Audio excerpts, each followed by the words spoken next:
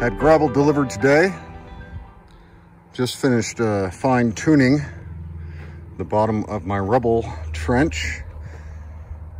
And the idea here is that the bottom of the trench is level all the way around.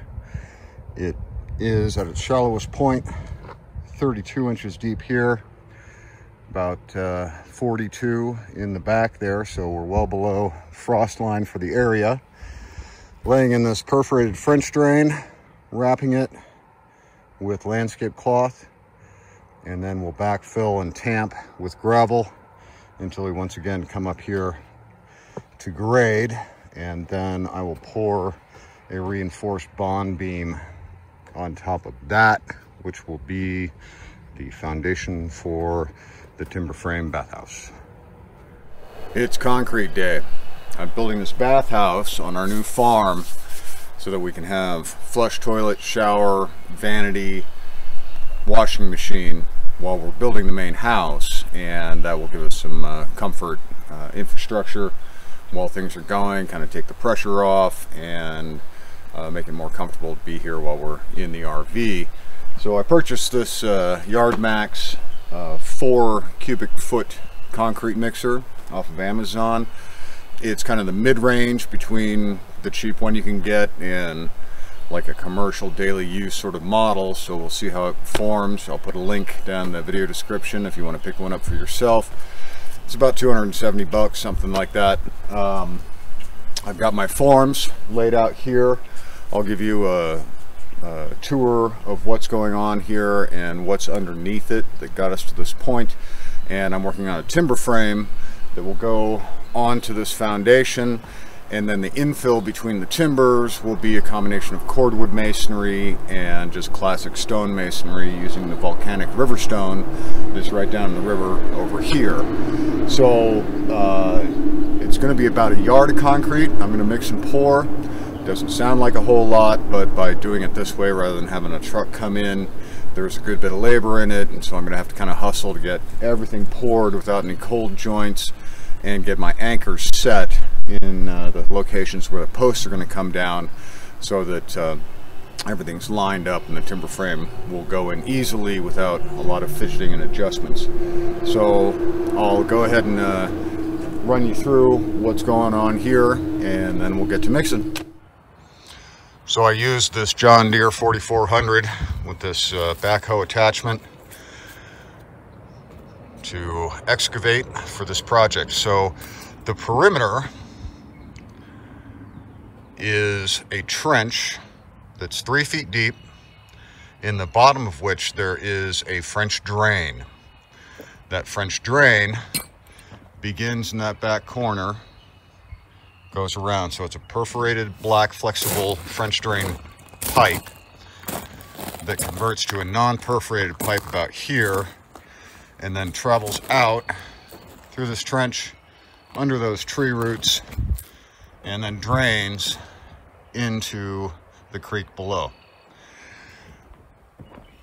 There is about 12 yards of concrete, or gravel, I'm sorry, in this trench, and then the areas between the walls will backfill with some of the excavated subsoil, and then add some more gravel to get up to the height where we'll start working the floor. So what I've done is I've used these 2x6s to describe the perimeter. The outside will be about a 7 to 8 inch thick, 1 foot wide bond beam. So a bond beam is a concrete pour reinforced with rebar. So as I'm pouring, I'll lift this rebar into the concrete, and it will provide the tensile strength that concrete lacks. At every location where there's going to be a post anchor, I have put some drywall screws, and then I've got some survey twine that I'll wrap around and basically have survey line going that way, and that will define the corner where the concrete anchors will go to accept the posts. Everywhere that I've got something like a post coming down for a door, I have these L brackets with some hardware attached, and I'll basically embed that into the concrete and bring it to that pre-marked L anchor line there. So this will be one of the front door posts, the other one over there, and there are a few more where there's one over there for where the shower wall comes in. I've got one here for the corner that will go in here, and that will hold the post upon which the door to the wood-fired sauna will be anchored. And one over there for this closet wall, one back there for this other sauna wall. I have these braces spanning the outside of the pour just while I get the concrete in there. So if I bump things with the wheelbarrow or that sort of deal, we won't throw the whole form out of whack. Then I'll remove those and then run my strings to locate my anchors. We established the level of this form using a builder's level, just an old school optical builder's level. So all of the corners are at the same height, and then everything else is leveled off of that exterior perimeter. This 2x6 timber, much of it will be reused in the building up of the roof system on the structure, and we'll get all into that later on. So the recipe that I'm going to use is a 4-part gravel to 2-part sand and 1-part Portland cement mixture with as little water as possible. Basically, I'm looking to have this mixture be just moistened, and that will give it the highest compressive strength and the least shrinkage and cracking in the final result, which should provide a pretty high strength foundation for this building. I have a couple of tools ready to go. We have a nice long trowel to be able to screed the top. We'll come back in with an edging tool, because just like in woodwork, if you have sharp corners, they tend to chip out. And so this will round off and give it that curb edge. The center section I will broom as it's setting up, and that will provide a key for subsequent mortar to bond to the bond beam. To lubricate the inside of the form, allowing it to release easily from the concrete pour and have less concrete stuck to it when I go to reuse it later, I'm going to use the ubiquitous cooking spray, which contains canola oil, certainly genetically modified, coconut oil, palm oil, soy lecithin, dimethyl silicone, and therefore, in my opinion, it's not food. I don't use the stuff for cooking, but it's a great aerosolized lubricant I can spray on the inside of this form.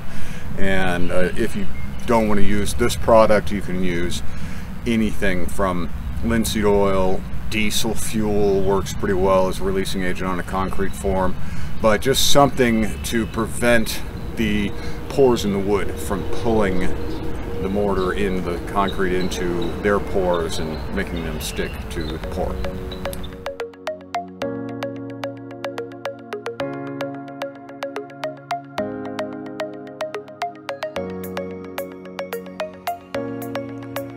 The replacement concrete mixer arrived, and this one actually works. Hallelujah.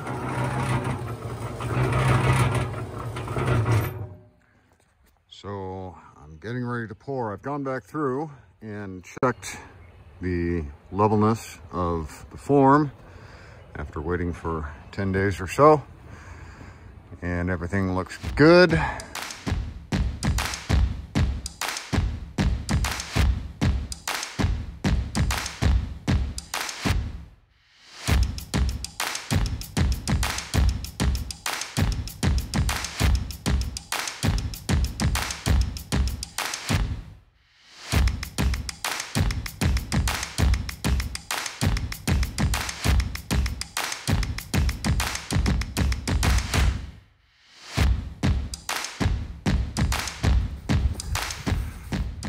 corner complete.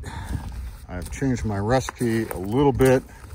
I went to a 3-2-1, so 3 parts gravel, 2 parts sand, 1 part Portland. Add a little more water for workability. And I just wanted to set this corner post because this is really a 3-man job that I'm doing myself, and I was starting to set up over here. So I finished this corner and set this. I have these screws set at the mark. So the anchor point is 3 inches away from the outside of the bond beam. And so I basically went off of those. I'll pull strings at the end and see how everything's looking. But the challenge now is to work from both sides of the pour so I don't get a cold joint, and kind of work it around the rest of the way. But that's one corner in. I'm almost halfway through with my pour, and it's going to take pretty much all of the daylight that there is. But what I'm doing is I'm filling these forms, got my mix dialed in, you know, so it's about as stiff as it can be, yet still be workable. So once I've got the form filled, I tap it, get everything nice and flush to the form, settled in, so I don't have any voids. And then just get enough material that I can screed off the top of the forms.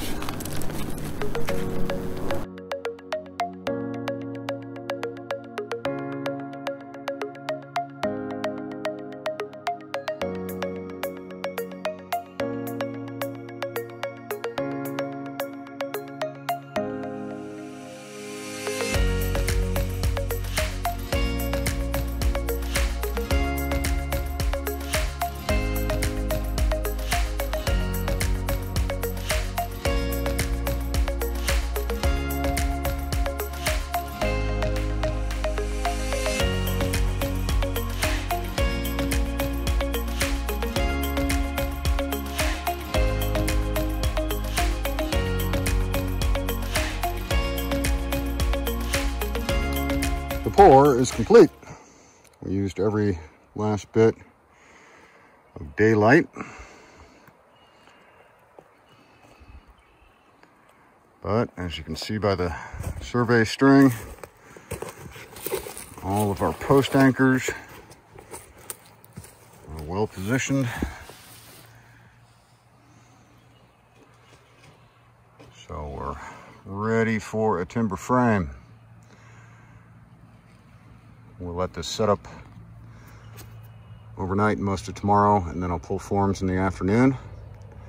And we'll give it several days to cure before we stick anything on it. I still have some work to do on the timber frame, but we're getting close.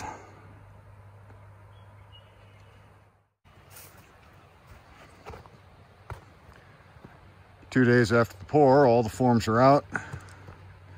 I pulled some of them in the outside forms yesterday, but the concrete was still a little soft to wrench around to get those enclosed interior forms in.